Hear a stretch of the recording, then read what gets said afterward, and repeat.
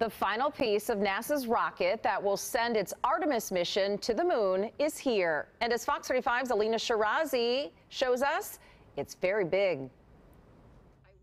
Now that the final major piece of the first SLS rocket has arrived at the Kennedy Space Center, excitement of an anticipated takeoff is starting to build. Your heart stops a little bit, you feel all that pressure come off the vehicle, and you just almost hold your breath as it goes up because it's such a beautiful sight.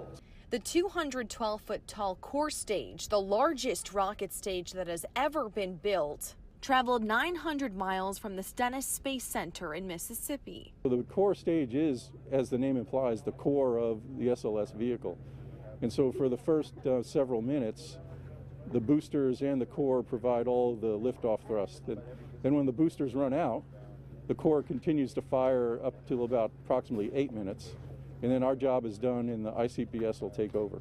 You can see the core stage behind me, a major building block of the SLS, which will blast off for the moon no earlier than November. We'll target November. We'll work as hard as we can to that. But if something comes up, it'll move a little. And that's less important than getting all the data we need for Artemis 2 for the manned mission. You know, that's really our goal, is to fully test this vehicle.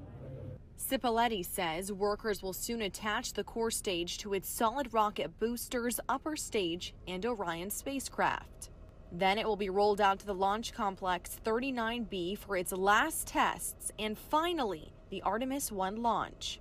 On the Space Coast, Alina Shirazi, Fox 35 News.